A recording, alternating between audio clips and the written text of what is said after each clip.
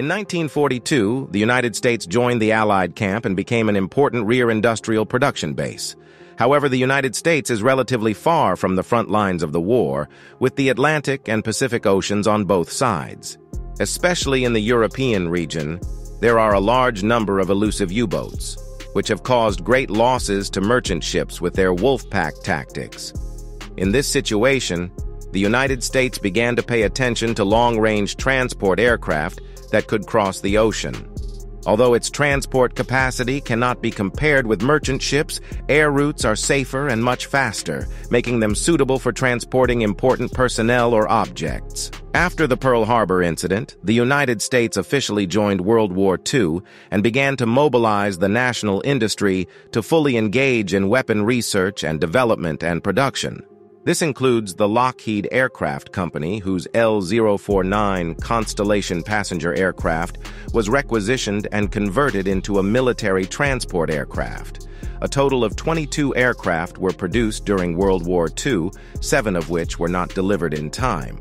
And the aircraft received a new designation, C-69. As a large 4-engine long-range transport aircraft, the C-69 served the U.S. Army and Air Force. It replaced the military paint scheme and gained recognition from the military due to its excellent performance.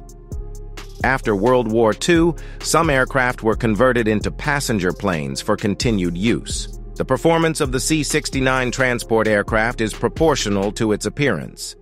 The aircraft adopts a low-wing layout, and its slender and streamlined fuselage resembles that of a high-speed fighter aircraft. The tricycle landing gear can lift the aircraft high off the ground, giving it long legs. The tail of the aircraft is equipped with 3 vertical stabilizers. The aircraft is powered by 4 Wright R-335035 18-cylinder air-cooled radial piston engines, each outputting 2,200 horsepower, driving a set of 3-blade constant-speed propellers. These engines enable this large aircraft to reach a maximum speed of 530 kilometers per hour, which is comparable to some fighter aircraft models in the early stages of World War II. The pilots have flight control equipment with hydraulic control, making it relatively easy to operate this large aircraft. A total of 12 flaps are installed on the trailing edge of the wings, which can change the wing area and airfoil section through sliding motion. If the hydraulic equipment fails, they can still be operated manually. The tail surfaces include 3 rudders and 2 elevators. Unlike other components, the rudder is not made of all-metal structure, but fabric-covered. The aircraft is made of aluminum alloy and has a semi-monocoque structure. The overall length of the aircraft is about 29 meters, with a maximum diameter of about 3.5 meters. The cockpit and the passenger cargo compartment of the aircraft are equipped with pressurization devices, which provide air through a centrifugal mechanical compressor. The C-69 mainly serves for personnel transport, with 60 seats installed in the cabin. There are 2 toilets available, and military aviation equipment such as radios and navigation landing aids are also installed on board. Originally designed as a global airline passenger aircraft, the aircraft also has some structural flaws. For example, part of its fuselage and wings are built as a whole, which is not convenient for mass production. Compared with other large aircraft produced during World War II, the quantity is indeed very small, and this structure is not conducive to maintenance and repair. Usually, military transport aircraft need to consider the loading and unloading requirements of large-sized goods, which requires the installation of large-sized cargo doors.